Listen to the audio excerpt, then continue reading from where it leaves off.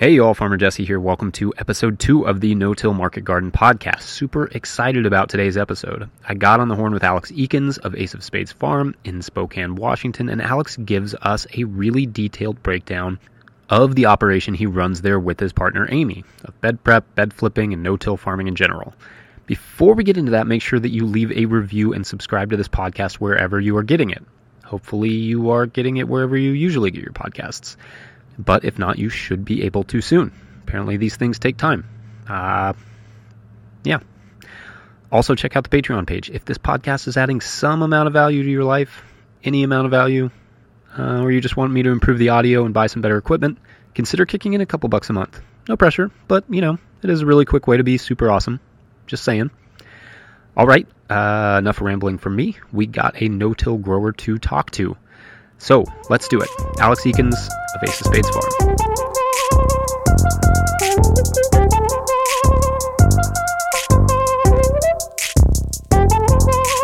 Alex Ekins, welcome to the podcast, man. Hey, good to be here. I'm glad to talk to you. Yeah, so maybe we could start with you just giving us a little idea of how much land is under cultivation there at Ace of Spades and what kind of crops you all specialize in, and maybe even just marketing and distribution, generally speaking. Yeah, so my name is Alex Ekins. I'm the founder and co-owner of Ace of Spades Farm. I'm in partner with Amy Dolamont. She's my farm partner and partner in life. We're located in Spokane, Washington. That's Eastern Washington. We're up at the 47th parallel, kind of an hour or so below Canada. We cultivate gourmet and specialty produce. So we grow for chefs and professional home alike. We sell to a number of the local hotels and resorts. And we also focus on selling to what I would consider finer dining in Spokane, or smaller restaurants that focus and cater to local food. We also sell to 3 different grocers, and those are all actually varying different sizes. The one's a mom and pop, the other is a co-op, and the other is the natural food store that's owned by the larger grocer conglomerate in the area. We grow heirloom tomatoes, peppers, eggplant, squash, cucumbers, beans, potatoes, radish, turnip, carrots, lettuce, kale, spinach, arugula, mustard greens, chard, microgreens, and we do a fair bit of edible flowers as well. We're sort of known for growing produce to specific sizes and forms. And so we like to say that it's about the flavor, the beauty, and the health of the vegetables that we grow. So a couple of things that are unique about our farm is that we're located only 4 miles from downtown Spokane. We live in a very rural area that is only 4 miles from the second largest city in Washington State. So we're really blessed to be able to live the rural lifestyle, but also just a jump away from the heart of the city. So we only cultivate about 15,000 square feet of bed. So we have the standard 30-inch by 100-foot long bed, and we have about 70 of those. So it's a quarter of an acre, and we have, say, 1 acre behind a 12-foot deer fence. So we've basically just fenced off an acre, and inside of that we cultivate a quarter of it. And so we've got 1-foot paths between essentially a plot of 60 beds, and then we have another plot that's a set of 15 beds. And so it's an extremely compact farm.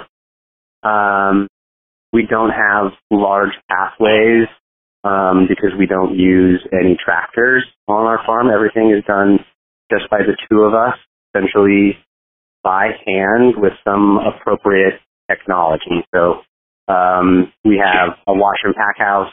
We have another double-sided walk-in cooler, and we have 2 Farmer Friends caterpillar tunnels that we grow our what we call hot crops in. So your tomatoes and eggplant, peppers.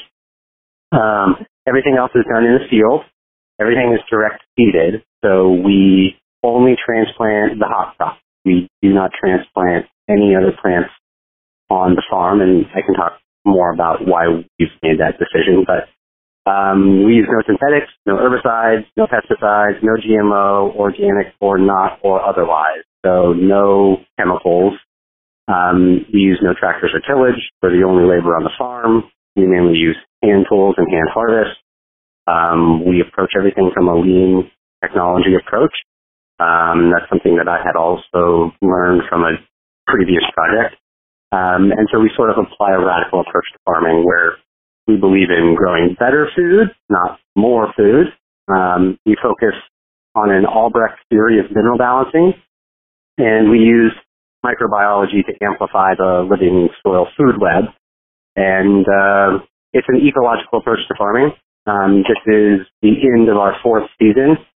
So I moved back to the family land. The property is originally my great-grandfather's, is where I grew up. And I moved back in 2014 with the intention of starting the farm. So we kind of sum all of that up with Elliott Coleman's term, which is deep organic farming. So we are not a certified organic farm, but we consider ourselves to be a deep organic farm. So that's kind of who we are and what we do. In terms of, say, like finance, we are a debt-free farm, and we earn profit as farmers. So we firmly do believe in building smart and taking on appropriate amounts of debt to leverage, the right kinds of investments with known returns, so as to always be able to know that your farm is paying its own way. I think that's kind of like a bootstrap approach to our farm, but it has definitely gotten us now to a place going into our 5th year where we have all of the tools and the technology that we feel that we need to do the amount that we did the previous year and more. And in looking in terms of always trying to find the most efficiency out of the space we currently have before we add anything else, I already know there's additional gains to be had. And so, this season we've sold close to $65,000 worth of product in about 20 weeks. Our season runs May 15th to about now, October 15th or so. It's been a really nice fall. That's kind of where we're at. So what were you doing before 2014 then? I was a partner in the development of scratch and text seeds. It was the first certified organic, verified non-GMO livestock company in North America. That started in Bellingham, Washington in 2010, 2011. And so we sort of were at the forefront of reinventing the small county mill to buy direct grain directly from farmers to create a non-cooked whole grain feed, primarily for chickens, so that the people could have a high quality organic feed for their flocks, so that the quality of the egg and the quality of the bird coming off of a flock would actually be representative of the values that most people would want to be able to feed their chickens with.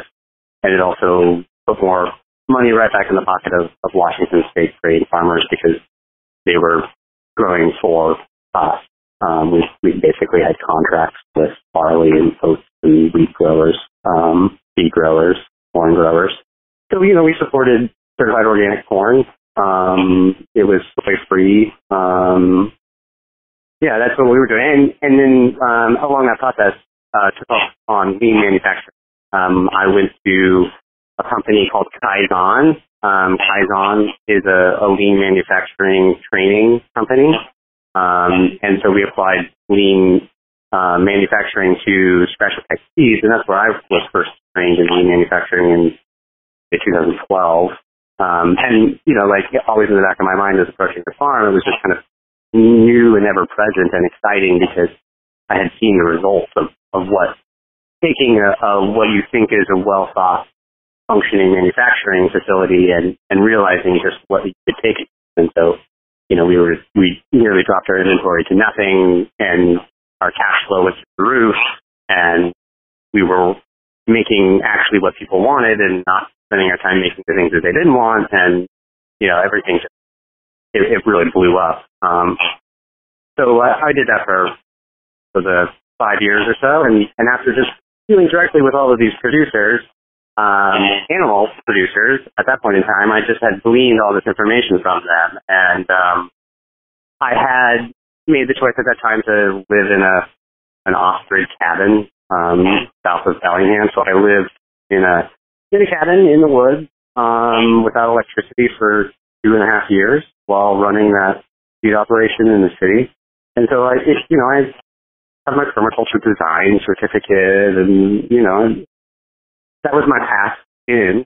And previous before that, I had been running restaurants, and so I had come smack, forefront right into my face about what local food is and why that mattered and what was coming off the truck is crap. And so I went from purchasing local food to creating a value-added, directly grown food products for food producers, and then just realized the access to land and my knowledge base and everything was just sort of there for me to make the jump to move back to where I was from to start a vegetable farm. How did you end up in no-till? I mean, was it a product of the lean manufacturing when you started to look at reducing the amount of stuff you used?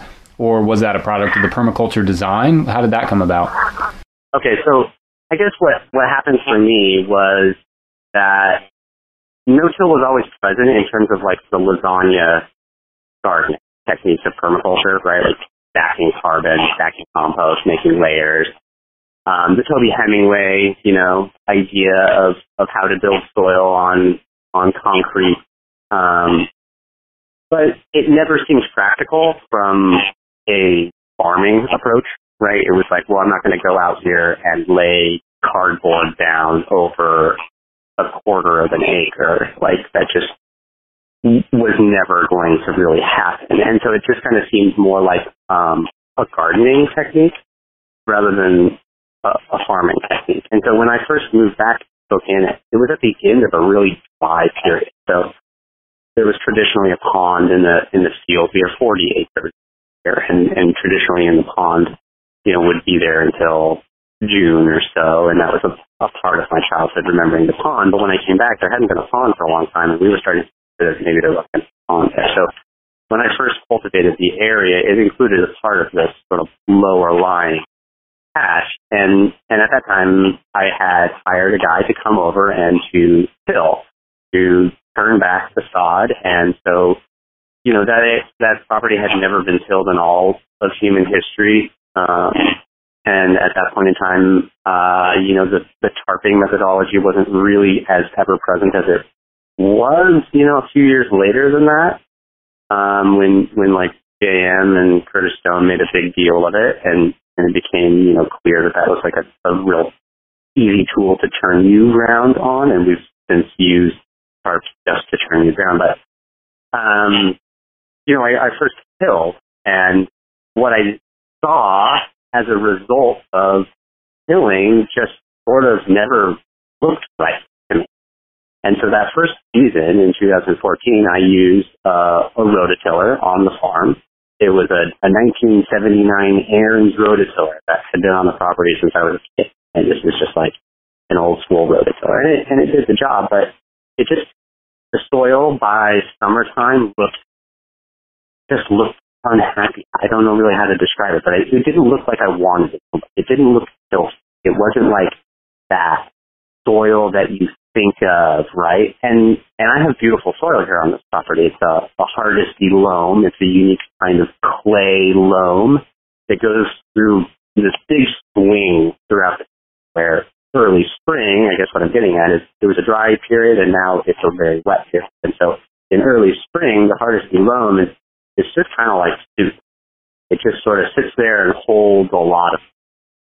And so as a result of, say, having tilled going into that second year of spring, I realized that the tilling was not going to be something that was going to be beneficial to me or even really possible. And so I needed to come up with a strategy that would be as if I had had an early spring till on my farm without doing it, because I wasn't going to be able to get out onto my land until it was drawn in. And so this is a lot of where, like, my winter gardening techniques and overwintering also come into play, because early spring on our farm is good. And so it really came out of how do I get into the ground? How do I not create big, muddy clumps?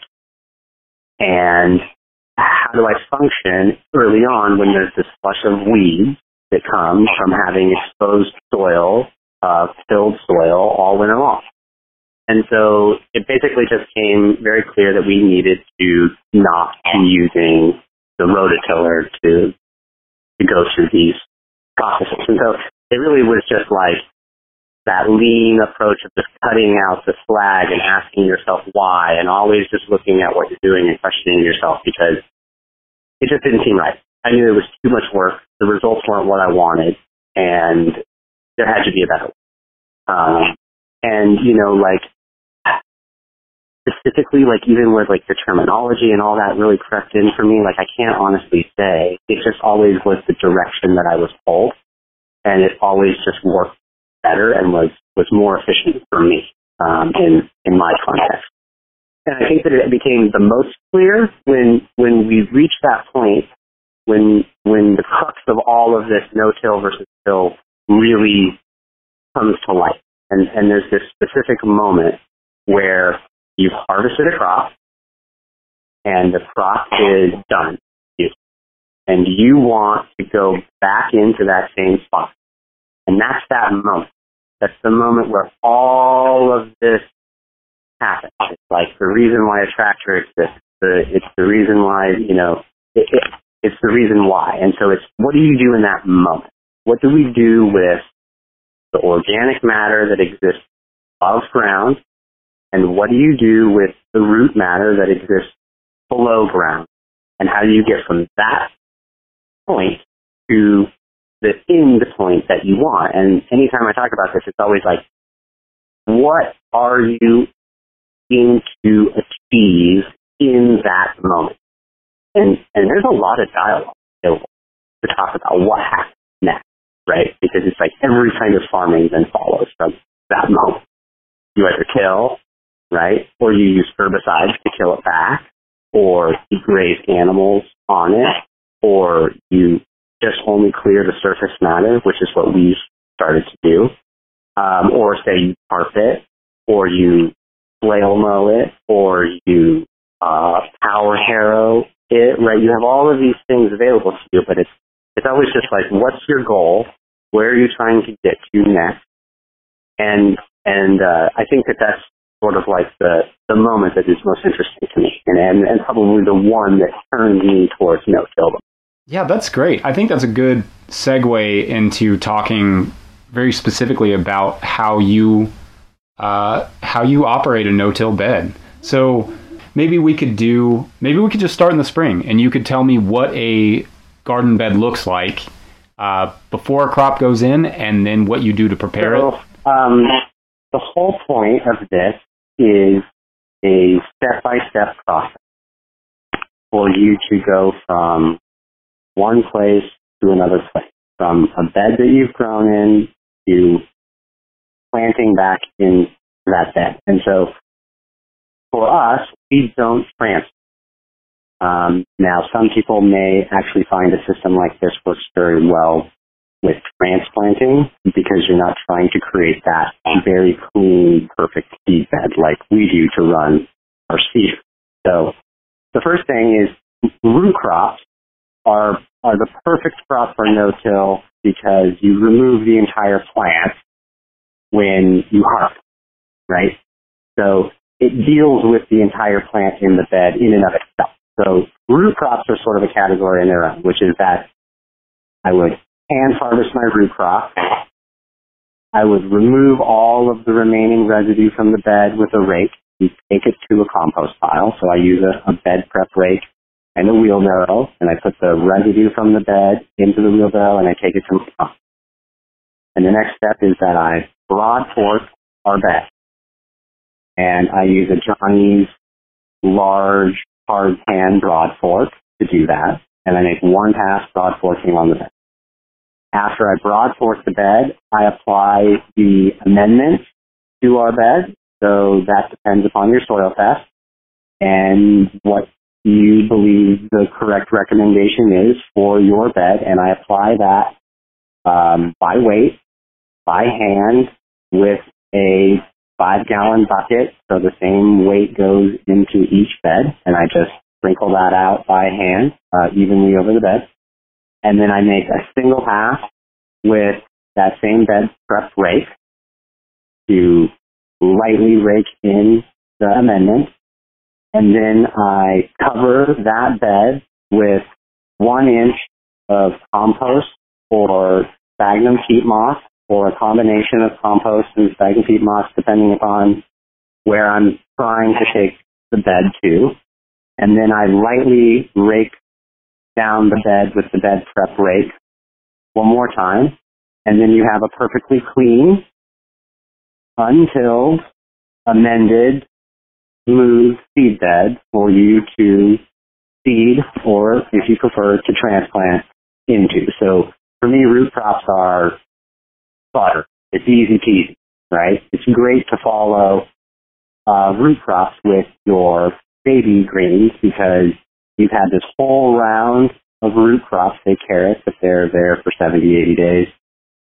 You have a whole round of carrot that you've precision weeded, that you hand weeded, that you've harvested off, that cleared the entire bed, and you're ready to go. It'd be nearly weed free. So I love going in root crop and following with non-root crop. So say if it's a non-root crop. So imagine that I have a bed of arugula in the ground. So the first step is that I would take after harvesting, I'm ready to be done with that bed, I would take either a hand knife, a quick cut harvester. You can use a size, or what I've been trialing now.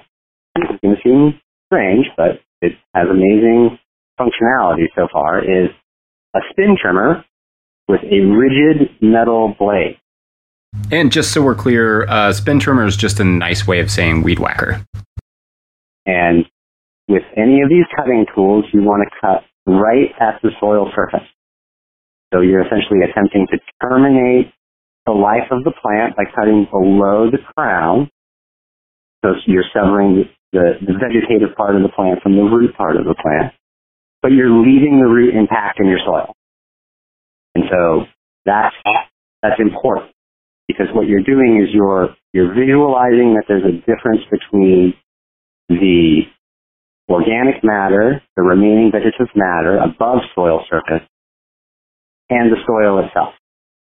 So often what we as humans have seemed to do is think that the only way to get rid of what's above the ground is to mix it with the ground. And I believe that it's far more efficient to spend your time merely removing the remaining above ground debris and taking that to your compost pile. So after you have cut back all of the organic matter above the ground, I rake it, put it in the wheelbarrow, take it to the compost pile. The next step is to broad fork, amend, cover with compost, rake smooth, and there you have it. You have a clean seed bed ready to seed or transplant into. And that's it. That's how we go from one bed to the next. It's a series of steps, one after another, always easily repeatable. And I can go into why I think that those steps are important, but those are the steps, as far as I'm concerned, for what I consider to be a no-till process. And so for me, that no-till process doesn't mean that you don't cultivate, and it doesn't mean that you have to have living matter or living ground cover in the beds or in the path, because we have essentially weed-free, clean beds at seeding time, and then we have fully covered beds with plants that we want for the duration that they're there, and there's only a period of time when that bed is say, bare, but covered in compost. And so for us, we feel like that's the most straightforward, most efficient means of what I'll say is organic no-till or ecological no-till. That doesn't use a rototiller, it doesn't use a tractor, it doesn't even use a tilter. The only mechanical aspect that I've added now at this point is using a spin trimmer with a rigid blade on the end. Are you making all of your own compost, or are you ordering that in from somewhere? Both.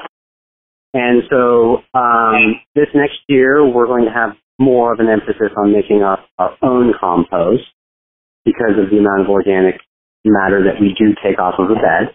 You know, when you clear, say, like a bed of baby kale or something, when you've taken your 2 cuts, maybe you managed to get a decent third cut, maybe. We kind of focus on 2 quality cuts if we can. There's quite a bit of matter there, and so currently we've fed that to our pigs. We've also used it to create some kinds of earthworks around our garden in areas where cold air seems to kind of come through, and just to kind of create a bit of a visual break. So we've used our compost in a different, our own matter in a different way. I believe that quality compost, from someone whose job it is to make quality compost, that you can get a verified test back showing what is in that compost, is more valuable to me than the amount of time that I'm going to spend trying to make an equivalent amount of compost.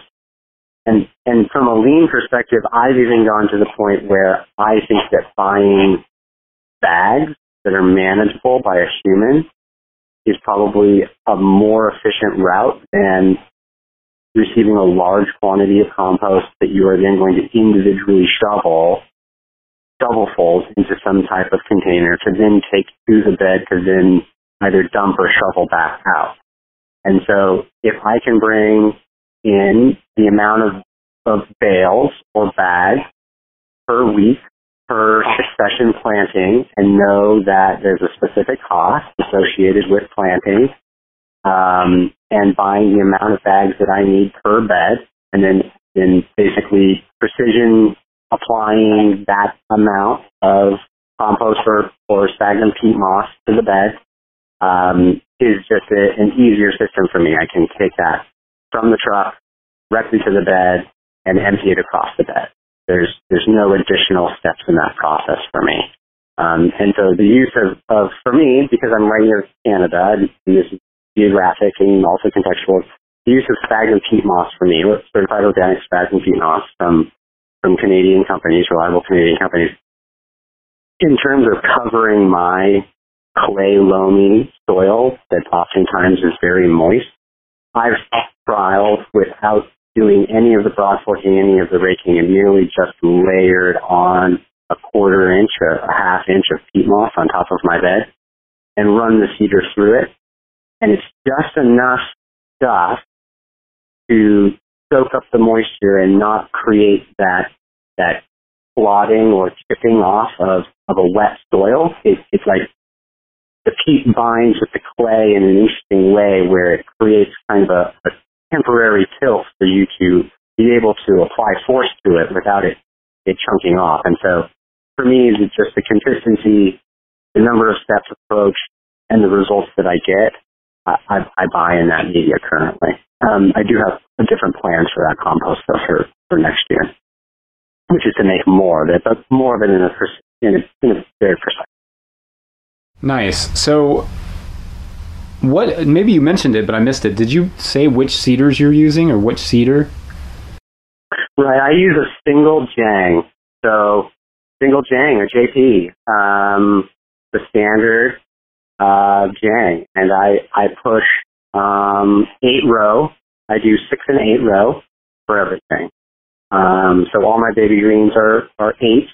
The other, say, longer season greens and root crops, so like chard would be 6-row, but all of the roots, radish, carrot, beet, are all 6-row.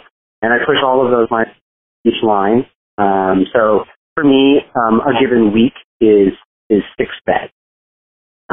So I would do a bed of lettuce, a bed of mustard, a bed of baby kale, a bed of spinach, a bed of arugula, and then I would kind of have like a combo bed where it would be beet greens, or cat soy, or something semi-seasonal, colorful, or if, say, there's larger demand growing in one crop or another, I'll do, let's say 25 feet of something like that in that next 100-foot bed. And so I use the system where I use a wooden peg that marks off every single bed that I have. So every single bed on both ends is marked off with a permanent peg. And that was probably the most revolutionary thing I've ever done on the farm.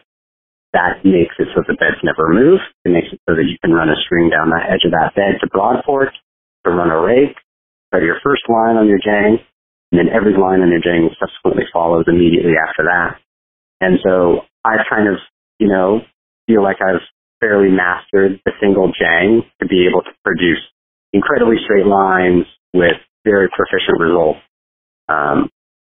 Been very happy with it. So just so I understand, you have a wooden peg just pounded in at each end of your bed, and then you're tying a string and using that as a level of sorts.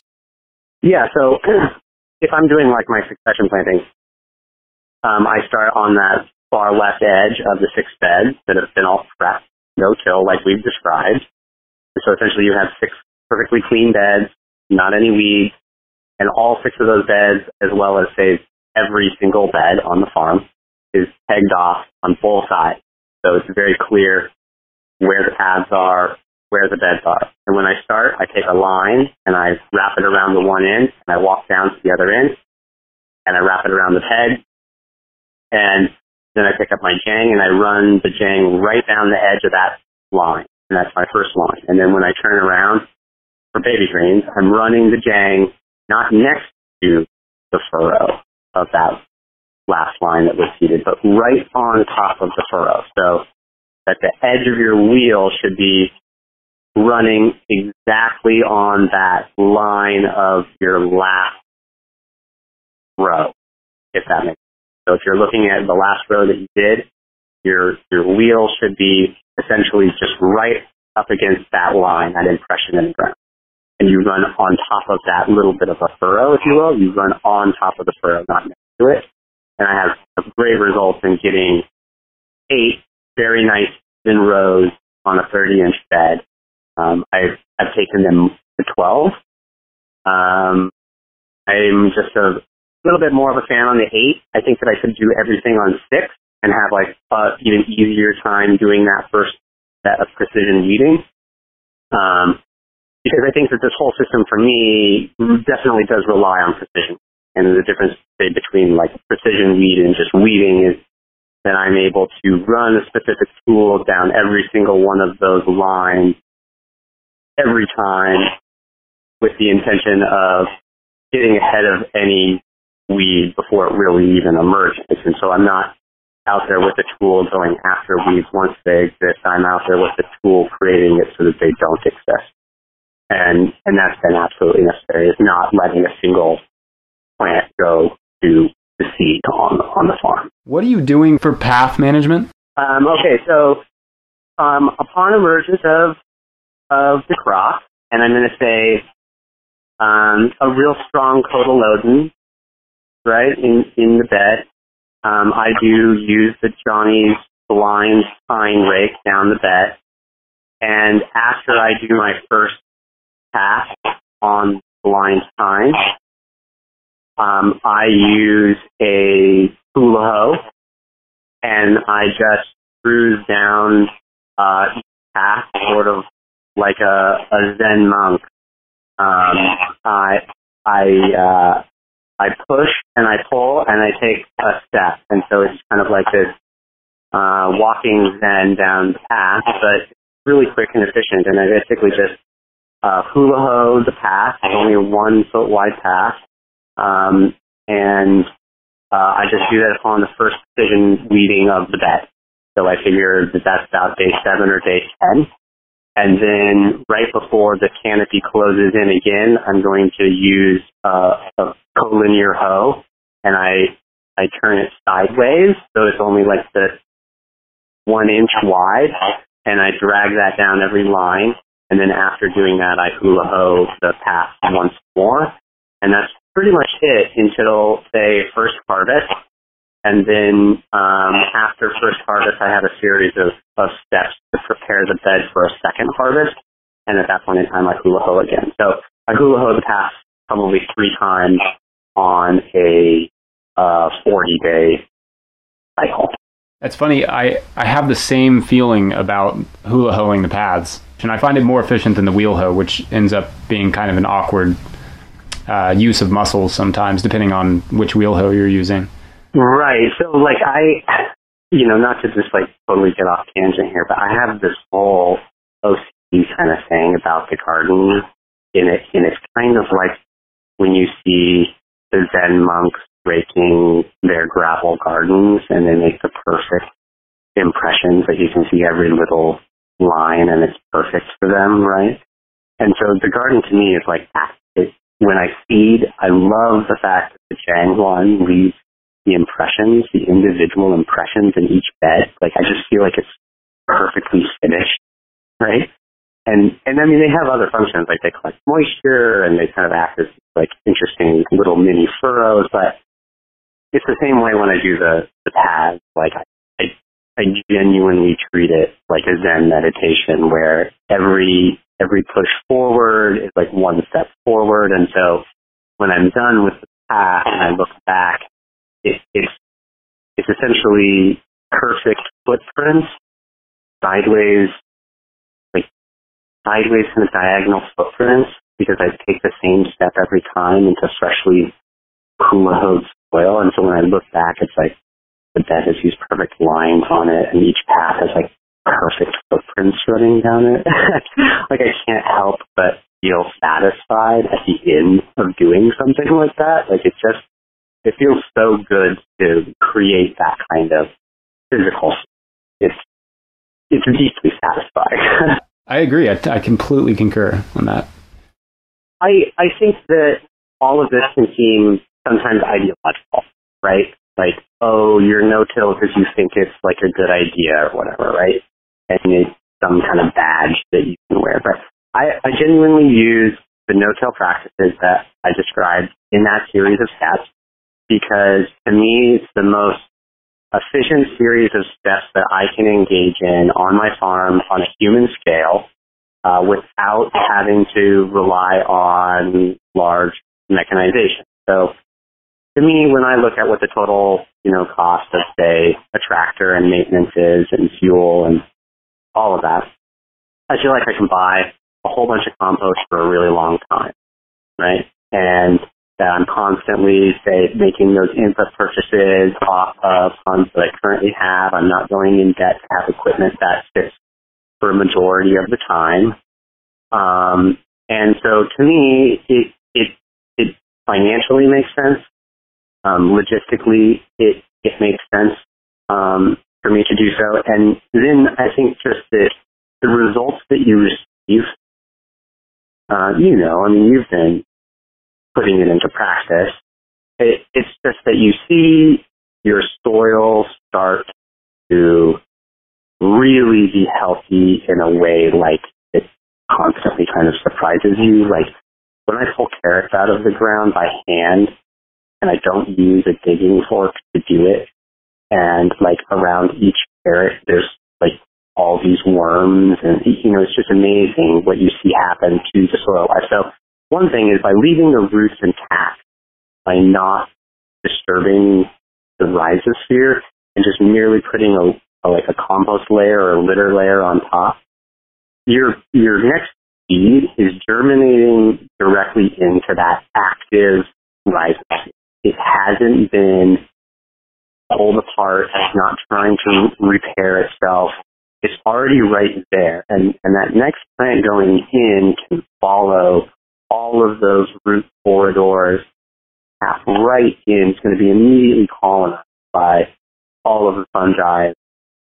So to me, you're basically not setting yourself back by going no-till. I always kind of joke around, which is like a tractor doesn't create fertility, right? Like it's just so I can do this other step and get a clean seed bed that actually adds fertility in the compost, in the organic matter that I'm putting onto the bed. So by creating a clean bed, I'm adding fertility. Or in the other step, I'm creating a clean bed, but I'm not actually adding fertility.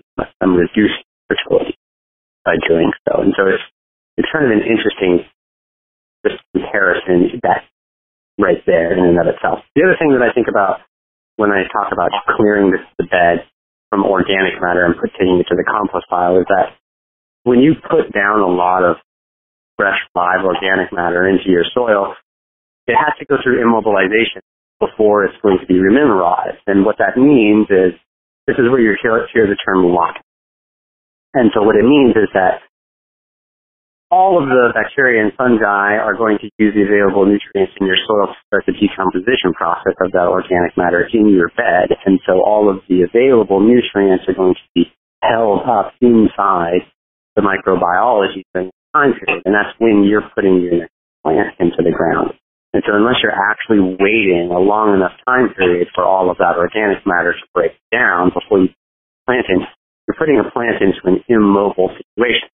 When you put a plant into an immobile situation, oftentimes you're going to probably want to apply more fertilizer than necessary because you see that your plant isn't growing or isn't healthy, and that's simply because your bed is just locked out. And so when you actually clear that residue or that organic matter and then you compost it, and you compost it well, then when you put that compost back on, you're not just putting that raw organic matter that needs to be decomposed before it's valuable to you in the bed. You're actually putting on organic matter that is decomposed and is available to your plant. So when we see a lot of people like turning over beds really fast with rototillers and things, like oftentimes I'm kind of wondering whether or not there's like a lot of soil testing going on, or if they're just maybe applying fertilizer without a soil test because they just know that like putting, bone meal down or blood meal down helps decompose that organic matter. But sometimes I kind of sit back and I wonder about that, because if you're tarping afterwards, you are allowing that bed to totally decompose that organic matter before, say, going back in. So this for me is a way to not have to wait, say, that 2-week period for that organic matter to really fully break down before going back in. Because I have such a small farm, I'm trying to basically like harvest, clear the bed, prepare the bed, and be back in that bed in 24 hours. And so, just being conscious of where your soil's at, how fast does it actually decompose things, where is your bed, after the fact that it has decomposed these various crops. If you're deficient in a particular thing and you put in a lot of deficient things, you're compounding the deficiency. And so unless you're really on top of where your soil's at, by putting in that organic matter and a lot of it, you're really only just putting in you're stacking the problem, right? You're not addressing the problem. And so to me, again, this version of no-till really addresses those soil management issues for me at the same time. And so at the end of every year, I should say, at the end of every single year, we do pull large silage tarps. So a farmer's friend, 40, sometimes 50 foot wide by 100 foot long silage tarps. and we pull that over the entire farm, over everything that's not. And usually I try and have that planned out so that the first beds that I'm going to be planting into in spring are covered, and at least give myself, say, the 5 week, 30 beds until you run into what was over winter. So that regardless of how the spring is, I can at least get 5 weeks and get that overwintered crop out before I'm into those beds. Where are you getting your soil tests, and where do you recommend people looking for them? Okay, so we're fortunate that there's a really good extension service here in Spokane through Washington State University. Washington State University is a pretty renowned agricultural school, and so they have pretty decent extension offices. So if you have a good extension office in your area through your ag school, ag university in the region, they usually offer pretty basic soil tests. Nothing run you like $25, $35. And usually I think that that's probably going to be what's called a Malix 3. And a Malix 3 is going to tell you what's in your soil. It's not going to tell you what's available. It'll tell you what's in your soil. And so then you can get what's sometimes called a taste test. And the taste test is going to then tell you what's actually available to your plant at that point in time.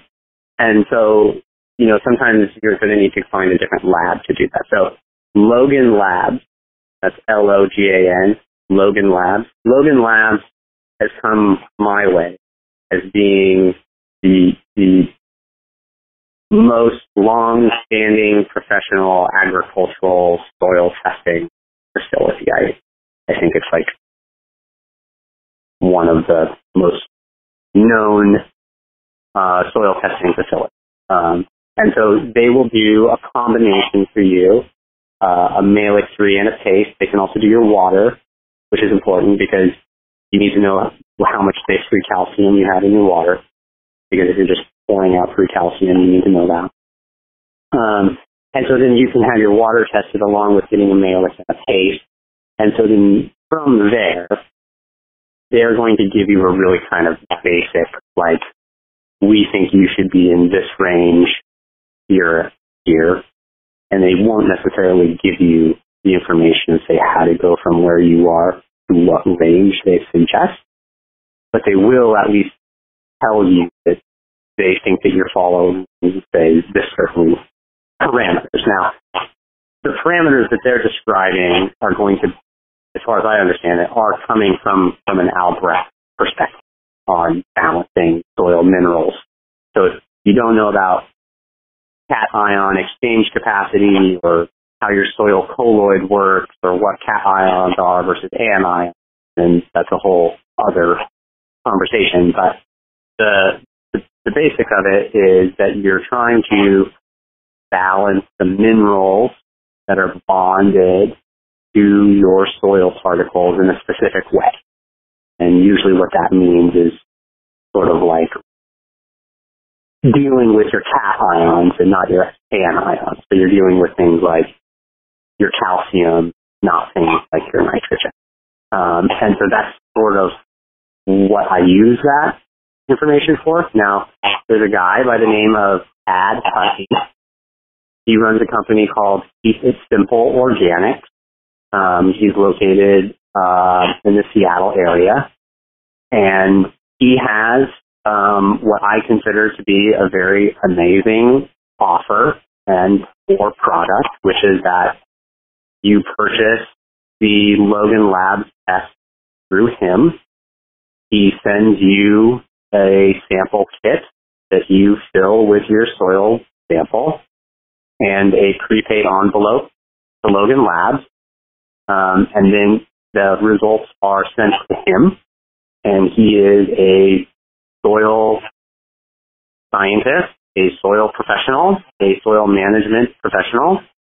He has his own line of soils that he makes. He has a nursery that he operates. His family's been in the nursery business for quite some time, and has, as far as I'm concerned, one of the better grasps on contemporary soil science that I've ever come across personally. And he's linked up with another individual who has a keen understanding of the Albrecht perspective of soil mineral balancing.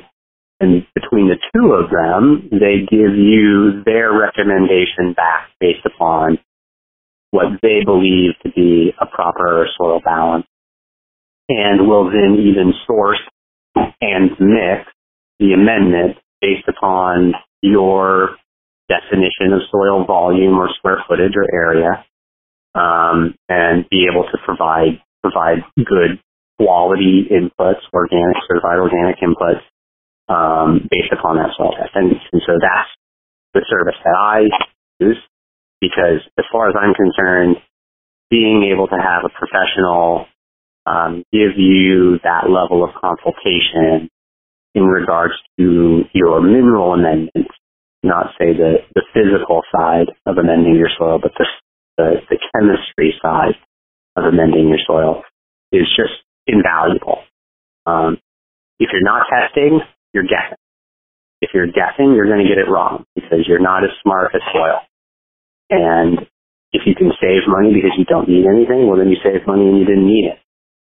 If you balance your soil correctly, you really only are going to need to lightly amend thereafter, because the whole point of overloading the soil colloid, as sometimes it's talked about, is that you're basically pushing the elemental bond within your soil to the maximum holding capacity.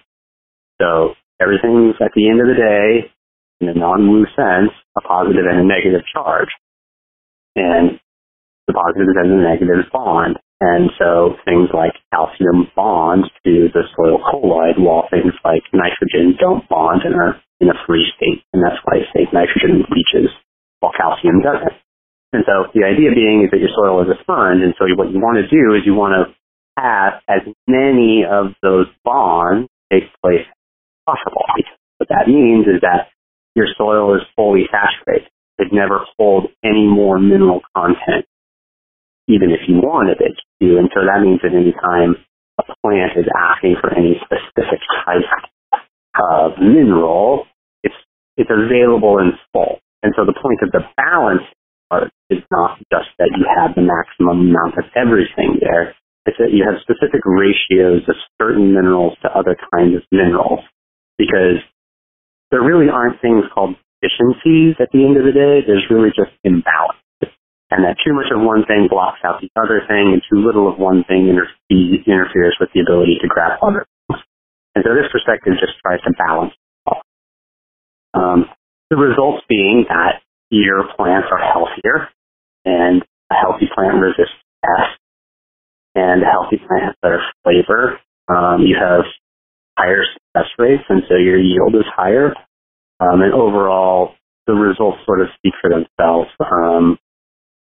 Once you properly balance your soil colloid, you pretty much don't have any other fertility issues. It's pretty amazing. Yeah, that's a really fascinating. It's one thing that I think that I've always enjoyed in our correspondences is your sort of appreciation and adherence to the science. And I find in talking to a lot of no-till people that the science often leads them in the direction of not tillage. You know, we all know tillage is what it does to soil, but also when you start looking into how soil functions, then tillage seems like the last thing you'd want to do. It really does. And I think that there's just a momentum, and that when you really look back at the history of agriculture, right? Human beings engaged in agriculture, tillage is like this really small little blip in it. Like the Mulbore plow was invented in the 18th century, right? So like that was just a couple hundred years ago, all right? So like the other 9,000 years of agriculture was essentially all no-till. I think like some of the highest forms of technology were like a stick that you would poke in the ground and you would drop seeds in, and then you would like cover it with your foot, right? And so most of the time, we just had no tool to break open the ground. We didn't have like big sheets of polymer to lay flat that would kill off the vegetation over like a whole year. Like we didn't have those things. So once like the moldboard plow was invented, it just seemed like that all this toil, had been solved. And to a certain extent, it's not wrong, right? It totally did recreate the ability for humans to feed themselves. But you see, obviously, what the mass scale problem with that is. You get the Dust Bowl and you get, a dead Gulf of Mexico. That's not going to be sustainable. And so the alternatives that arose to tillage were chemical no-till. And so sometimes when I say no-till and I'm around grain guys, they kind of look at me like, like, what are you talking about? That means that you're pouring glyphosate on everything. And so the only version of no-till until, say, whatever we're talking about came about, like in the past, 20 years? I mean, it's like permaculture is 1982. Elliot Coleman's, kind of inventing a filter in 2000. It's like only in the past 5 years has tarping really become prominent. We're talking like brand new territory here in terms of agricultural interaction with soil. Like it is brand new. It's like you got chemical no-till in say 1950. No-till farming, the book No-Till Farming was written in 1973, but was fully chemical no-till. So, tilling is just what you do. It's not like, you rarely stop to question. It's kind of like just what farming. And I think that what's so interesting, say, about the lean perspective, or when you read Ben Hartman's book, he lists out the things that are waste on the farm. Right? The actions that are waste on the farm. And I would say that all of those things on that list is what someone would respond to. They would say that those were what farming was, right? Weeding, right? Weeding is farming, right? Like, tilling is farming, okay? But like at the end of the day, those aren't the things that you should be even spending your time doing anyway, right? The Edward Faulkner wrote The Plowman's Folly in 1943, right? And here's some quotes. No one has ever advanced the scientific reasons for plowing. There is simply no need for plowing in the first instance, and most of the operations that customarily follow are entirely unnecessary if the land had not first been plowed. There is nothing wrong with our soil except our interference, and it can be said with considerable truth that the use of the plow has actually destroyed the productiveness of our soil. And that was in 1940, right? So, to me, it's just like we're in this momentum. And honestly, only this year did I ever really finally boil it down to that distinction of that there's crop residue above ground and that there's roots in the soil, and that the goal is to not screw with the soil, right? Like, if somebody asked you to go mow the lawn, and you went out and you just tilled it, right? They'd be like, what are you doing, right? You'd be like, oh, well, I'm turning in all of the grass into the yard so that there won't be grass anymore, right? Like, it would just seem foolish. You'd be like, no, you need to cut that back. Cut it back, not the ground. So it's kind of just coming to a realization that there is a different way. And, at the end of the day, like, it's just so much easier. And once you have a series of steps to do, you don't have to reinvent it anymore. Like, it took a long time just for me to know, like, do I put the amendment down first or do I broad forth? And one reason why I put the amendment down after broad forth, that way some of that amendment actually falls down those cracks. It's a little bit deeper into the right?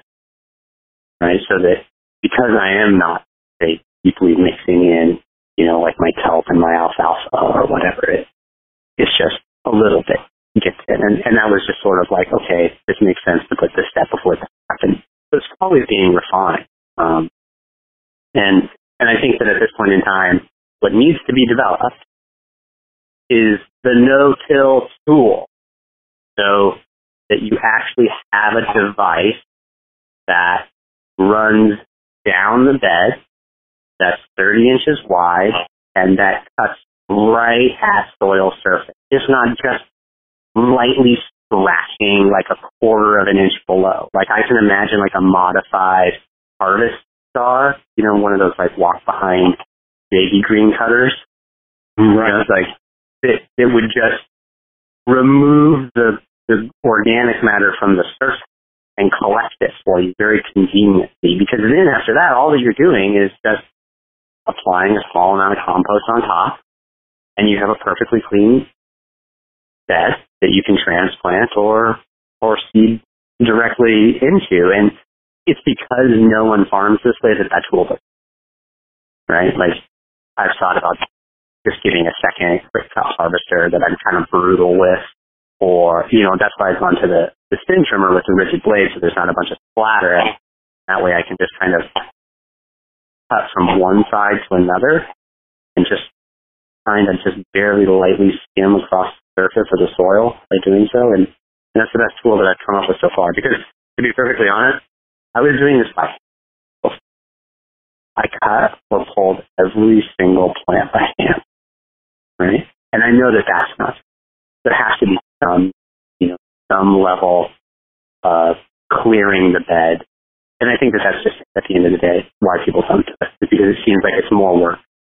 But when I looked at how many times I would run the rototiller back and forth down the bed and then like break up the debris on the surface and try and reform it and, all that stuff, at the end of the day, I realized like it might seem like more work me cutting, all of these plants by hand right at the soil surface.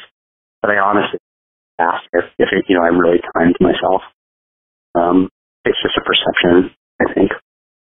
Yeah, it's so interesting just thinking about it in the perspective of history with this, like you were saying. I mean, it feels like a brand new style of farming in a very ridiculous way, because it had to be the only style of farming before, but it's it's more about production now and not just sustenance. But I mean, the tools are going to start coming along, and then the access to the information is coming along. I know there are a couple books going to come out here soon that are going to be that could have a lot of potential, and I think I mean, it's kind of cool to sit on this sort of precipice of the paradigm shift from the tillage paradigm to possibly the non-tillage paradigm, the biological paradigm.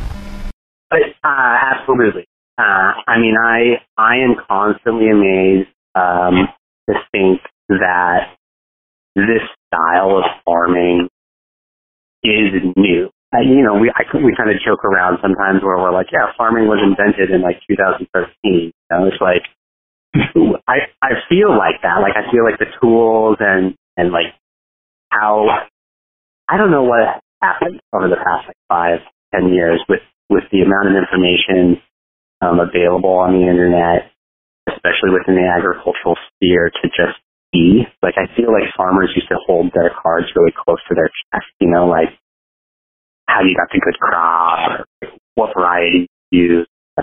Now it's crazy open source. I mean, we have a joke where we're like, if there's a problem that we're facing, we just wait and let the internet solve it for us. Because like, in a matter of like 4 or 5 months, if you pay attention, they'll be like, oh, there's the answer. Like I just came up with the answer, and you can quickly apply it. And,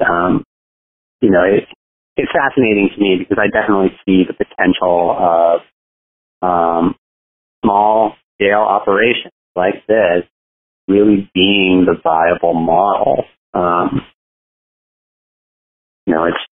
It's absolutely amazing how much product can be pulled off of such a small square footage that's operated this way.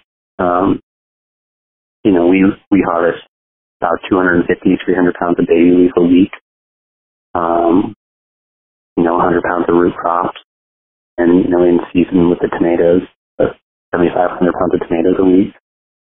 And we market them in really specific ways. And so, you can add a lot of value, just an incredible amount of value out of a small space. And I know my inefficiency.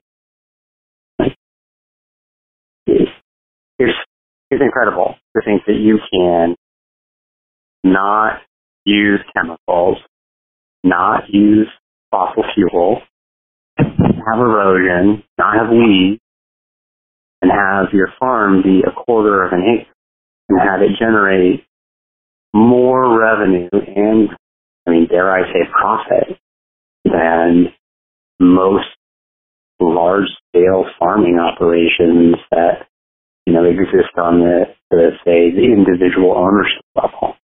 To me, it's the way. It's the way.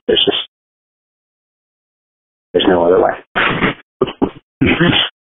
I think that's a good place to turn to our sort of closing ceremony here, and we'll do a little rapid fire questions, and then I'll let you go.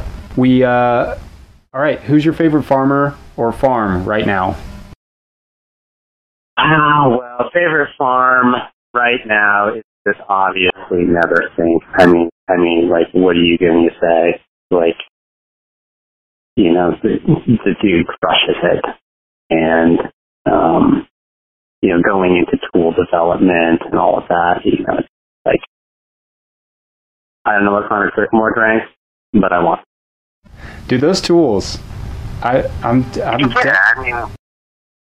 it's just silly, and again, how,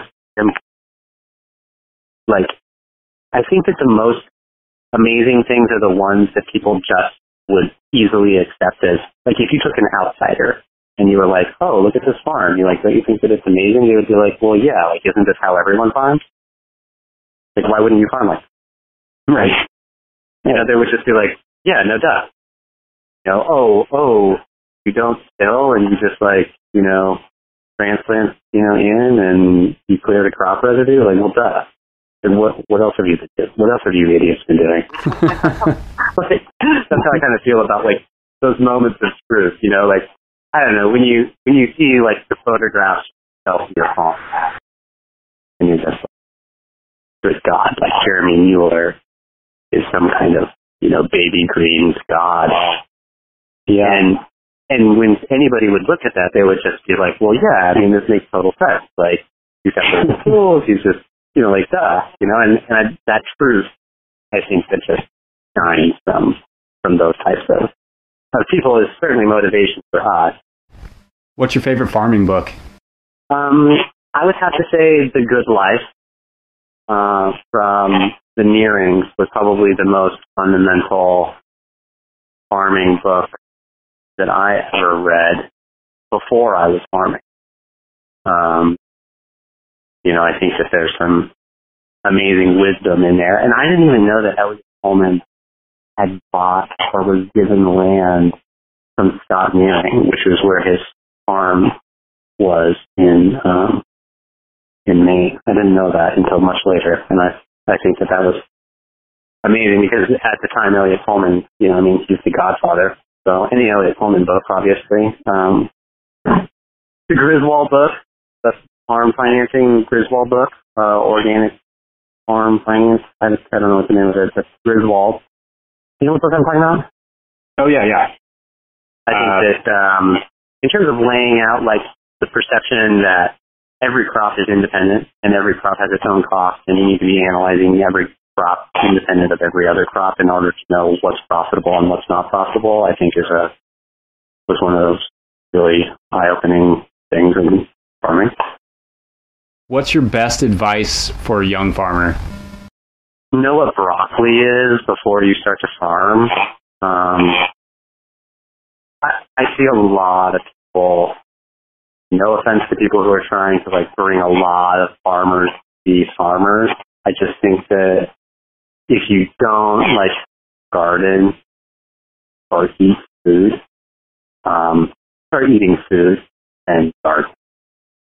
I think you really need to be deeply embedded in an understanding of what food is, the history of food, what soil is. Have you seen these plants grow 2, 3, 4 times before? Because, you know, if you just go out there and you start a farm and you don't even know what a tomato plant is supposed to look like, I think that, you know, do a little self-investment first. That's my best advice. I guess the next thing is if you're actually going to build a farm first before you think that you're supposed to sell produce, and work a job or work on a farm while you build your farm. So make sure that you have everything in place before you start to try and grow plants, because growing plants is a full-time job in and of itself, not building a farm while you're trying to grow plants that you've never grown before. Well, man, we're going to have to do this again, Alex. Yeah, please. Always a pleasure to ramble on about things that I feel I know. Well, nice, man. Well, thank you so much for your time. You're welcome.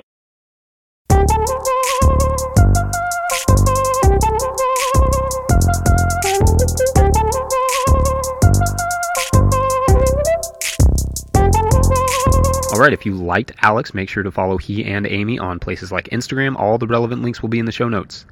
Also, check out the Patreon page for this show. Also, follow me at Rough Draft Jesse on Twitter and Instagram. Feel free to email me some content suggestions at farmerjessefrost@gmail.com. Make sure to subscribe to it wherever you're getting it, the podcast that is. If you can, you should be able to shortly. Let me know if you have issues. And I will send you off with our no-till fact of the day, brought to you by the Worm Farmer's Handbook by Rhonda Sherman. There are over 9,000 species of worms, ranging from ½ inch to 22 feet long. Yeah, feet. I'm just saying, this is another good reason not to till. That thing would be a mess to get out of the tines. Anyway, all right. Later, y'all. Thanks for listening.